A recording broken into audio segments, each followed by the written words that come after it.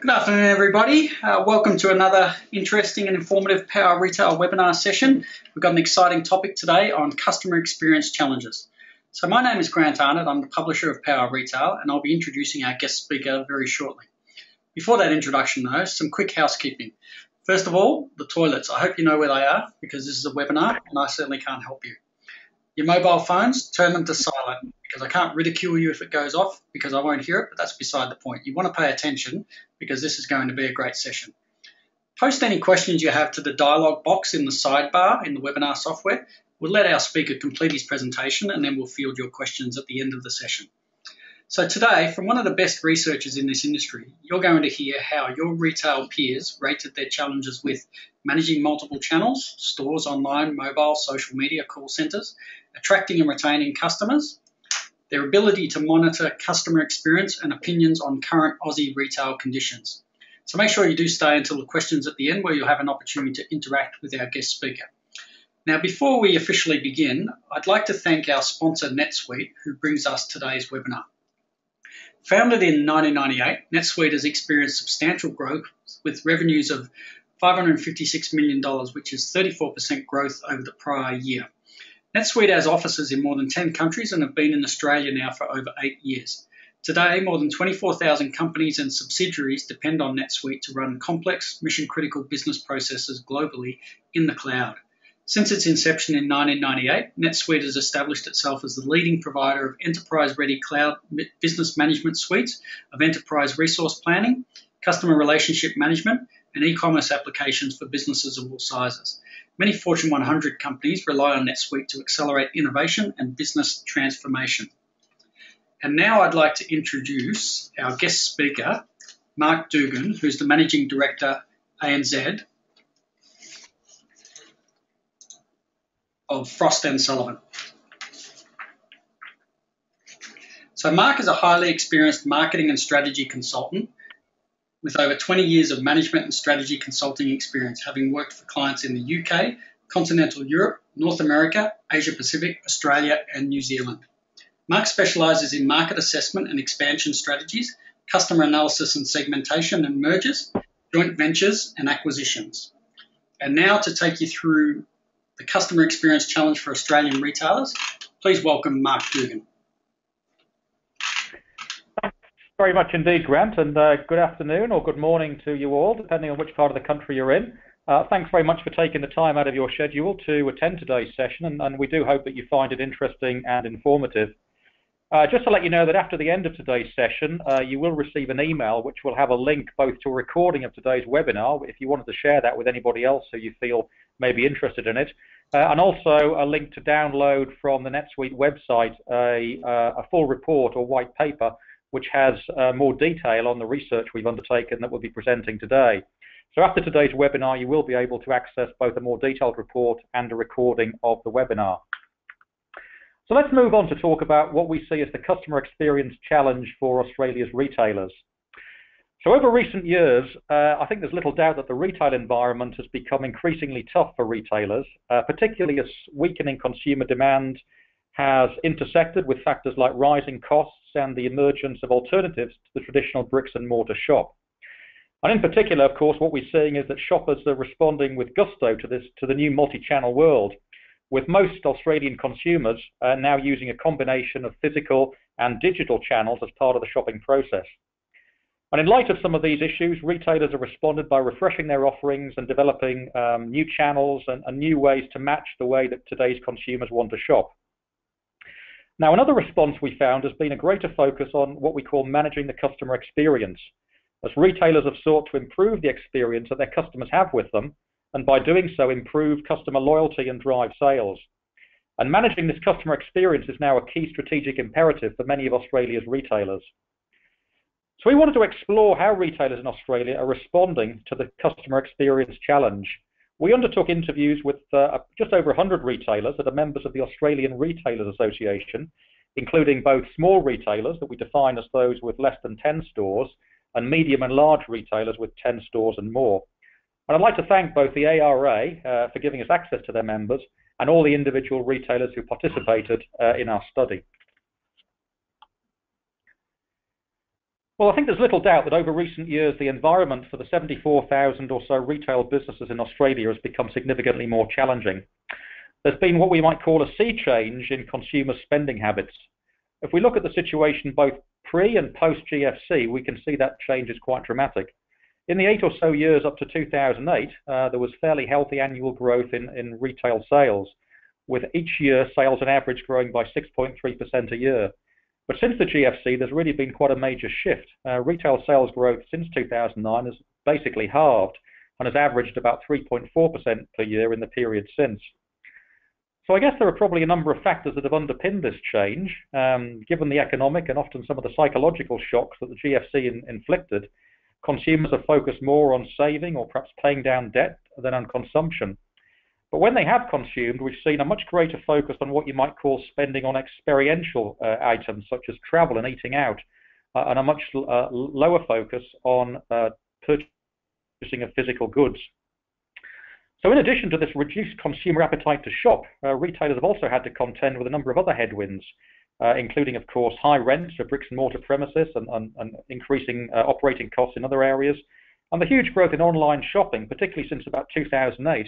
With much of this growth, we estimate perhaps 40 to 45% of online shopping expenditure actually going to overseas-based retailers. So the first question we asked retailers in our study was about general trading conditions, particularly how retailers are finding trading conditions compared to a year earlier. And we actually asked a similar question to retailers in a survey we did in 2013. So it's interesting to see the comparison between the same question being asked this year and in 2013. So in light of some of the challenges that I mentioned on the previous slide, it's perhaps not surprising that many retailers are still cautious, if not pessimistic, with limited signs of any improvement in general retail conditions. 39% of retailers feel that business conditions in 2015 are worse than a year ago, and actually 28% feel they're better. And this is a reduction from 35% of retailers in 2013 who felt that conditions were better than a year ago. And the picture actually is particularly bad for the medium and large retailers, 42% of whom believe that conditions in 2015 have worsened. And when we probe behind some of these views a little bit deeper, retailers in our interviews pointed to a number of challenges facing their business. Operating costs are often seen as too high and inflexible. Competition from online retailers is strengthening, and recruiting and retaining staff is an ongoing challenge. But for above all, for retailers in Australia, attracting and retaining customers is the #1 challenge that they face today. And this challenge is consistently the main one facing Australia's retailers. It was also ranked as the most significant challenge by retailers in 2013. So as well as some of the issues I've talked to earlier, we've also, of course, seen an increased willingness of consumers to use digital channels to shop or as part of a broader shopping or commerce process. So the retail environment has changed from one based purely on physical stores to one comprising a much broader range of channels for both transacting and communicating with customers. And these channels now include websites, mobile apps, social media, and so on. So in 2007, about 60% of Australians shopped online. In 2013, it's close to 80%. And the number who shop on a mobile device is now close to 30%, or almost a third of the population, up from pretty much nothing 4 or 5 years ago. And this growth in digital channels, or use of digital channels for commerce, is reflected in fact in online sales, which are growing by almost 10% annually, significantly faster than bricks and mortar retail sales. Online sales are now about 7% of all retail sales in Australia, but we still think that significant further growth is likely, as Australia still lags comparable markets such as the UK and the US, where the proportion of retail sales taken by the online channel or digital channels more generally is much higher than in Australia. Now, the online channel, I think, increasingly needs to be seen not as a separate standalone channel to bricks and mortar, but actually as part of a single shopping process, where multiple channels are used as part of a single transaction. What you might call multi-channel or perhaps even omni-channel retail. So the changing retail environment and the emergence of the multi-channel retail model are driving quite a profound change in the way that retailers manage their business. Retailers are moving away from the traditional aspirations of increasing same-store sales year on year and putting more effort into measuring and monitoring customer satisfaction and lifetime value. Yet with customers now using multiple channels to interact and transact, both the management and measurement of the customer experience have become infinitely more challenging. You could say, I suppose, that the number of moments of truth that a customer has with a retailer has grown markedly. A decade ago, customer experience was shaped largely only by in-store interaction, the store design, layout, the in-store service, stock range, availability, and so on. But now that experience is formed by a much broader range of interactions across all of these multiple channels: online, mobile, social media, perhaps call centers, perhaps web chats, as well as the physical store. So how are retailers in Australia responding to these emerging channels that are used as part of an integrated shopping process? Well, most of them are responding by introducing new channels to complement their physical stores. When we surveyed in 2013, only about 50% of retailers saw the internet as an opportunity, and over a quarter saw it as a threat. However, since then, the majority of retailers have adapted to the online world, and the majority of Australia's retail businesses are now multi-channel businesses. Almost 90% of retailers now have a website. That's up from just over 50% in 2013. Over 80% have a social media presence. That's up from just under a third in 2013. And 61% now offer transactional capability on their website, up from 38% in 2013. And 43% now have a mobile optimized website or perhaps a mobile application. And that's up from 28% in 2013. So in as little as 2 years, there's been quite a dramatic increase in the use of these online or digital channels by Australian retailers, with a significant increase in the proportion of retailers that use websites, social media channels, and mobile channels, both mobile websites and apps, to interact and to transact with customers. We asked retailers what is the single biggest challenge that you face in 2015 as a retailer. And interestingly, the answers were quite similar to 2013, where the most important single challenge was attracting and retaining customers. There are clearly other challenges for retailers, including high costs, online competition, recruiting and retaining staff, suppliers increasing prices, particularly as the Aussie dollar depreciates, and so on. But the single most important challenge that retailers say they face in 2015 is the same as the challenge that they faced in 2013. That is attracting and retaining customers. And that's why we argue that successfully managing the customer experience is the key to retail success. I think the link, if you like, the direct link between having satisfied customers and having a successful business has been empirically proven back in the 1990s. But perhaps a few facts on this slide might just re-emphasize the importance of having satisfied customers that have a good experience with you. Highly satisfied customers overall are 75% more likely to prefer your brand, 60% more likely to continue doing business with you, 83% more likely to purchase more from you, 63% more likely to purchase from you the next time they're in the market for a similar product, 77% more likely to give your brand a positive recommendation to others. So it's very important that your customer experience management process delivers highly satisfied customers, because really that's absolutely critical to your business success. So what do we mean by the management of the customer experience? Well, we see it as the process by which your organization manages how customers engage with you, not just in a particular snapshot in time, but throughout the entire period of the relationship. And a customer will come into contact with your organization through a series of interactions in increasingly different range of channels. And at each time they interact with you, they gain some experience of your organization. You could call each of these interactions a moment of truth. The moment of truth, it's an incident in which a customer comes into contact with you and gets an impression of you and your service. And this expansion of the number of different ways that customers can interact with your organization has made the management of the customer experience more complex, because there's a lot more moments of truth and a lot more channels for you to manage. And as I mentioned, organizations that have, if you like, solved this challenge and have really focused on giving customers an excellent and seamless experience across all channels are ones that are most likely to experience better business performance. So when we interviewed retailers, we interviewed those who we believed were pretty much best practice in terms of customer experience management, as well as many, of course, who still have a significant way to go. And the ones that we regard as best practice really have four main attributes or four main elements to how they manage the customer experience process. And I'd call those convenience, consistency, recognition, and personalization. Convenience is really all around making sure that every interaction that you have with a customer is as convenient for that customer as it could possibly be.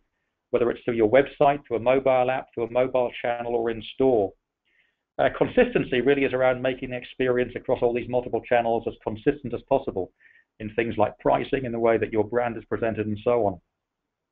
Recognition really is around the fact that customers want to be recognized at every point of interaction, regardless of the channels they've used previously. So I'll show you, we all find it frustrating when we deal with a particular organization, perhaps on multiple occasions, and every time we deal with them, we have to reintroduce ourselves to them in terms of logging in, or perhaps giving a name or some kind of account number or something that makes the organization fail to recognize us from the previous time that we've interacted with them. And finally, the fourth element of what we call excellent multi-channel customer experience management is around personalization, offering every customer an experience that's highly personalized given their particular needs, their particular circumstances, and their particular requirements. Particularly when it comes to promotional messages, we're finding consumers really want promotional messages that are highly personalized to their individual needs, which retailers or other organizations can derive from the history of interaction that they've had with that particular customer. So it's around using customer data to offer an increasingly personalized offering to your customers. So of course, offering excellent customer experience is easier said than done, and it's become significantly harder over the recent years. Back a few years ago, customer experience really only involved one single channel, that's the in-store channel, and interaction was really just about personal interaction with customers. Nowadays, of course, we have a much broader range of channels. Customers still shop in store, but they also shop or interact with us online through social media or over the internet. It's much more complex to manage this experience in a holistic and integrated fashion. And that's one of the major challenges that retailers tell us that they face in 2015, is this divergence in the channels and being able to offer an integrated and seamless customer experience across all of these individual channels. We also ask retailers whether they have a process in place, a formalized process for measuring and monitoring customer experience. Because whilst attracting and retaining customers is seen as the top priority for retailers, many do lack a formal strategy for doing so, as well as a measurement and monitoring framework to check whether any strategy that they have in place is working.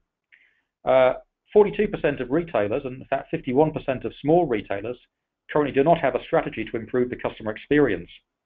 And for those that do have a strategy, the main aspect is improving the customer-facing skills of their staff, with 34% of retailers also planning to improve the accuracy and use of their customer database. There's quite a wide discrepancy we found amongst retailers, particularly if we differentiate between medium and small retailers, medium and large retailers, should I say, and small ones, in terms of how and whether they're monitoring the customer experience. So whilst 89% of retailers feel that they currently offer either an excellent or a good customer experience, and only 2% actually feel they offer a poor experience, for many this judgment is based on perception rather than reality. For example, 82% of small retailers are not monitoring the customer experience at all. Actually, 38% of medium and large retailers aren't doing it either. But particularly for small retailers, it's quite a significant issue because they're really relying just on anecdotal information, perhaps on customer complaints to indicate to them whether or not their customers are happy with them. When we look at the use of perhaps more formal metric-based approaches to measuring customer experience, such as the use of net promoter scores, no small retailers are using it. Over a third, almost 40% of medium and large retailers are doing it. So there's quite a significant differentiation we find between the medium and large retailers and the small retailers, both in their adoption of formal strategies for customer experience management, but also in the use of formalized measurement and monitoring approaches so they can tell whether the customer experience management that they're adopting is actually working. Now, when we talk to retailers about some of the challenges that they are facing in managing customer experience in today's multi-channel world, they point to a number of issues, but I think they can be boiled down into three main fundamental challenges. And these can be organizational as well as infrastructural. Many retailers still operate in silos when managing their customers' multi-channel experience, and various functions within a retailer, such as the online channel, in-store service, contact center, delivery, can be managed independently within an organization and often use different business systems. So it's difficult in perhaps offering an integrated approach that combines all customer touchpoints within a single organizational structure, because traditionally many of these touchpoints have been managed independently. So therefore, taking this integrated approach is perhaps easier said than done, particularly when retailers have existing legacy IT systems that support individual business functions. We're finding actually that the key to managing the customer experience is to have a single database to start with that has a single and unique record for every customer that's accessible in real time at every point of interaction. And the richer the information the database can be, the better, as this enables tailored and relevant interactions with customers. For example, sending timely and relevant promotional messages via SMS or in-app messaging when a customer is near to one of your stores. And this personalization is increasingly critical to customer experience management. Consumers are responsive really to offers and communications that are relevant to them and very unresponsive to those that are not. And I think we might argue or agree that the online giant Amazon is perhaps the most advanced in this use of customer analysis to deliver highly personalized messages to its consumers and deliver a highly personalized experience. So I guess we can boil down the challenges that retailers face into these three main areas: the rapid proliferation of touch points that customers have with them, that I've alluded to in some of the previous slides, the increasingly complex customer journey that customers go on that doesn't just involve walking into a store anymore, but can involve a series of steps through a series of different channels, and the fact that many organizations, retail organizations, particularly larger ones, have individual departmental incentives, departmental systems that are not integrated across the entire value chain that the customer goes through. So see, these are some of the major challenges that retailers point to in terms of offering a high quality, seamless and integrated customer experience to their customers.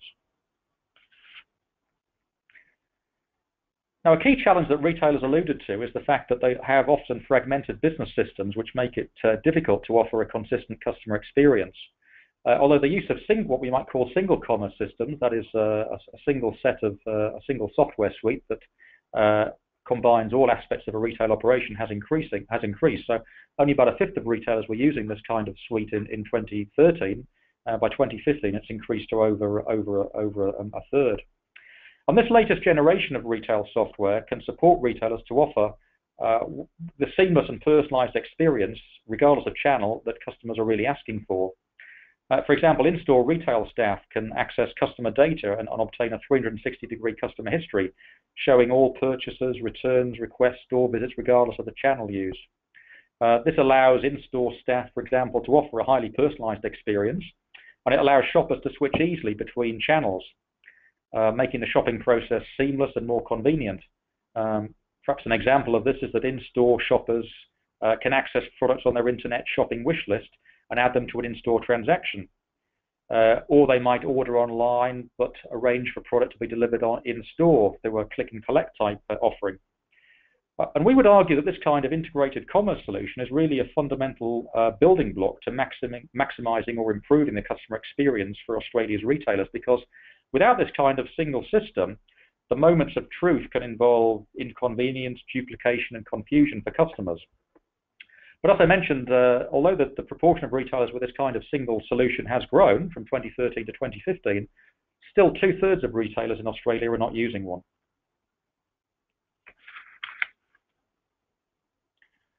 We asked retailers more generally whether they find their current software adequate or inadequate for managing their stores and managing their retail operations. And interestingly, significant increase in the number of retailers between 2013 and 2015 who say that their current software is really now inadequate for delivering store operations and customer experience and needs improvement.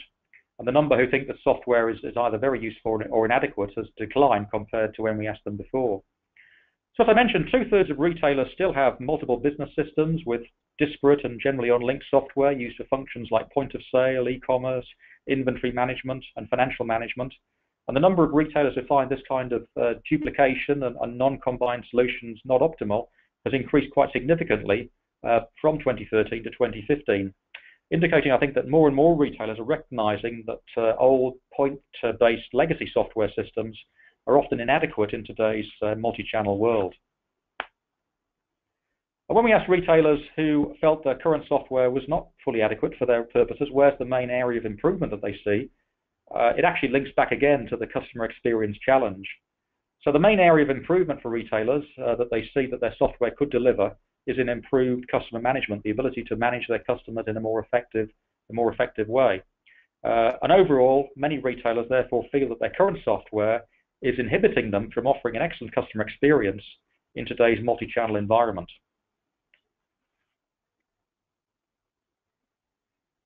So just to wrap up really the findings of our survey, certainly retailers are saying that business conditions continue to be tough. There's no significant sign of improvement in 2015 compared to a couple of years back. In fact, in some areas it's probably seen as being worse. With multiple channels and greater choices available, customers are becoming more fickle. It's becoming more and more challenging to attract and retain customers. Customers are expecting a better customer experience, but delivering this has become more challenging through the emergence of multiple channels that consumers are now using to interact with retailers. So this customer experience challenge is a significant one for Australia's retailers, and although many retailers are doing a lot to address it, we find a lot, particularly smaller retailers, are not. And they're in danger really of being overtaken by companies that are much more focused on delivering an excellent, seamless and holistic customer experience to their consumers. We would argue actually that key to moving in the direction of offering better customer experience is software, because software can support you in addressing the 4 key elements of customer experience management in the multi-channel retail environment that consumers need these days: convenience, consistency, recognition and personalization. So to conclude, customer experience is a critical management process for today's retailers in Australia. Many are doing great things in terms of improving the customer experience their retailers have, but we argue many still have a way to go, and many still need to address some of these fundamental issues around improving the customer experience for today's consumers. Thanks very much indeed. Great.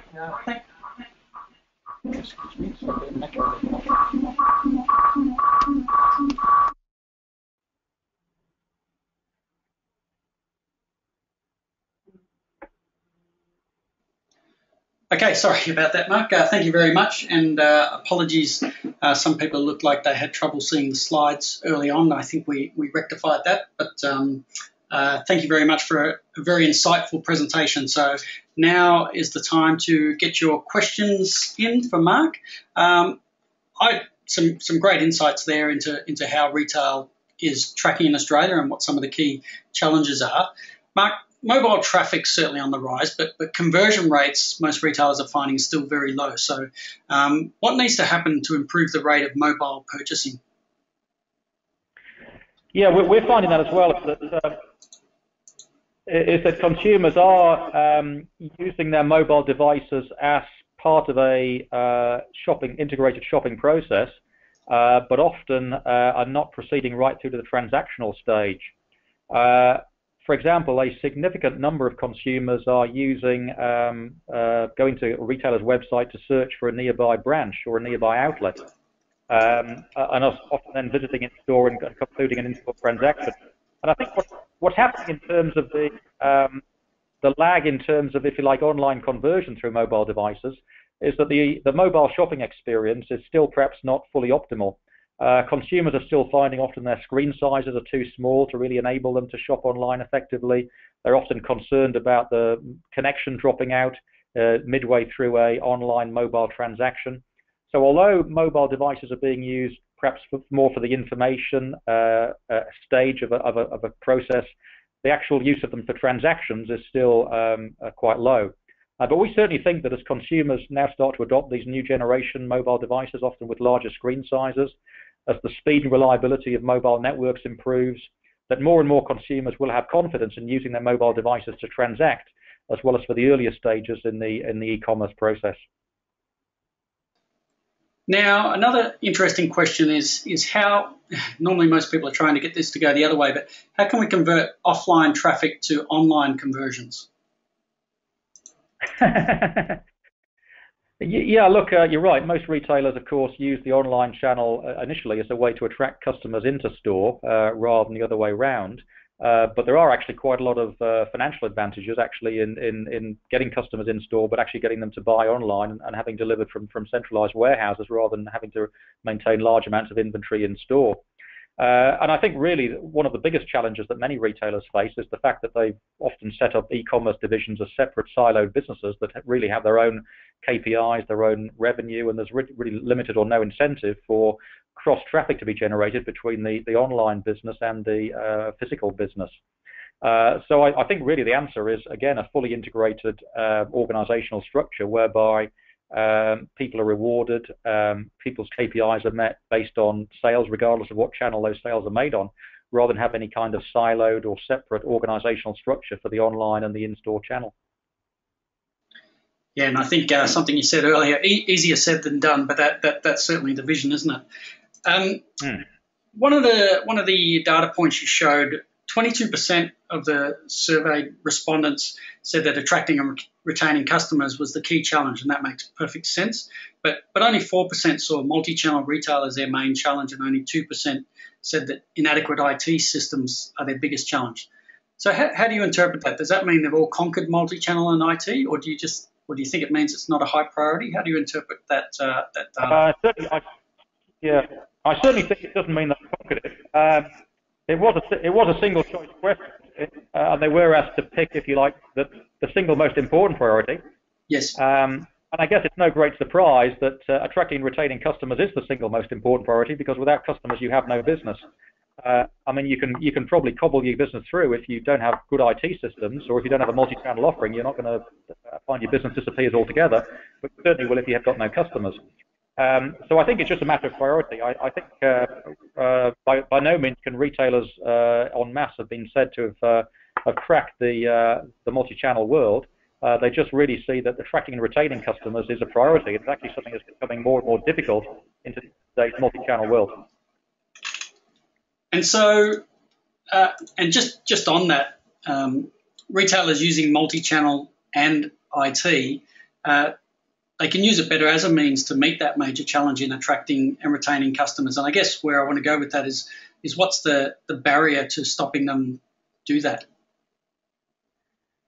Look, I think there are different barriers, but I think one of the main ones is a reluctance to change, and often the fact that retailers have invested traditionally in legacy systems, often separate legacy systems for each part of their business, whether it's inventory management, financial management, perhaps they've introduced a separate standalone e-commerce platform.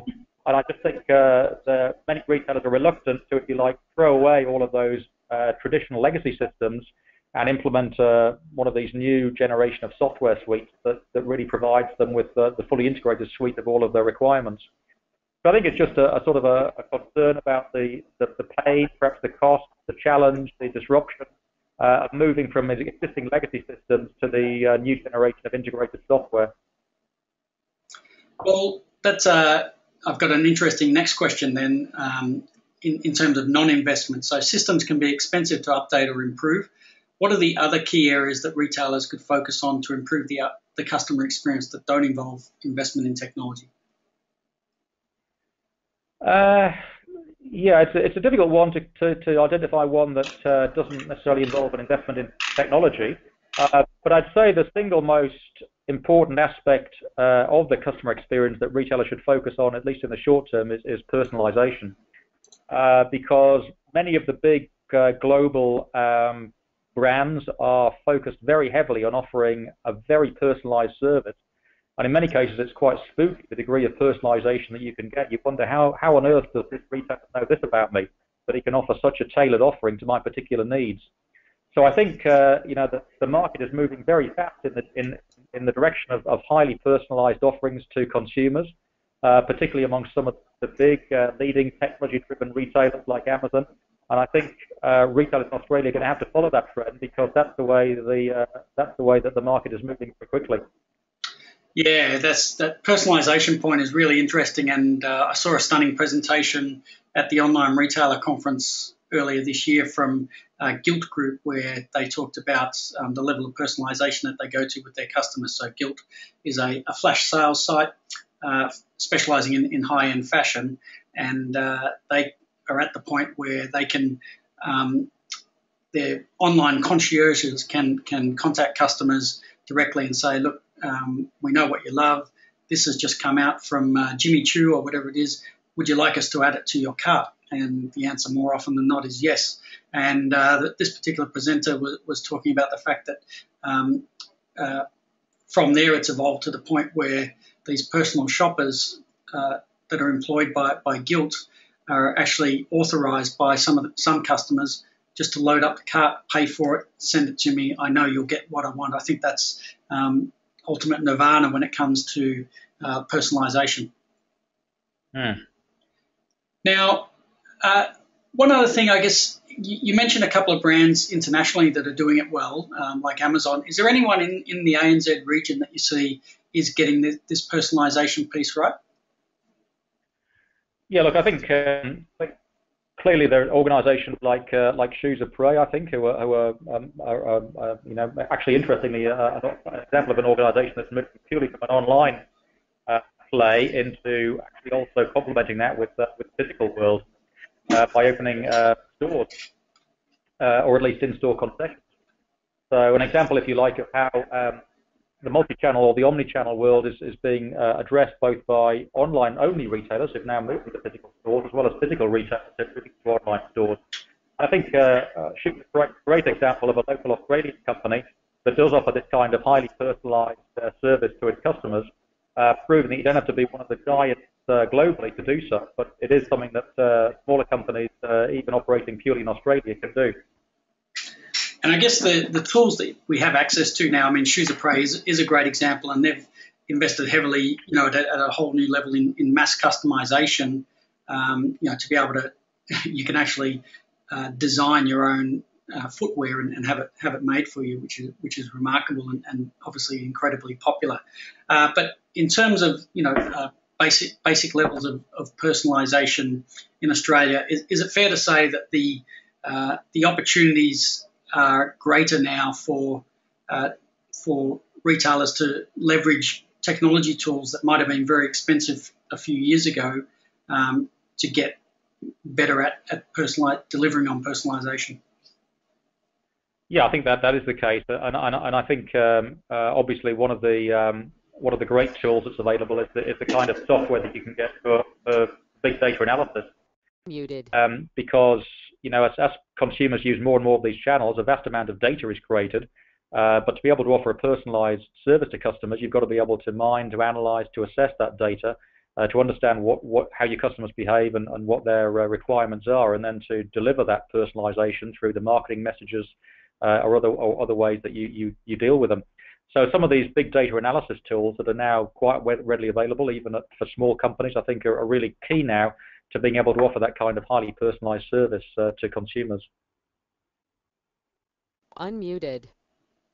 Okay, well, I think we'll wrap it up there unless anyone has any more questions, but I'd certainly like to thank you, Mark, for your great presentation today. And if anyone does have any more questions, certainly email them through and we'll try and get them answered for you. And there was a video recording done of this presentation, which will also be available very shortly too.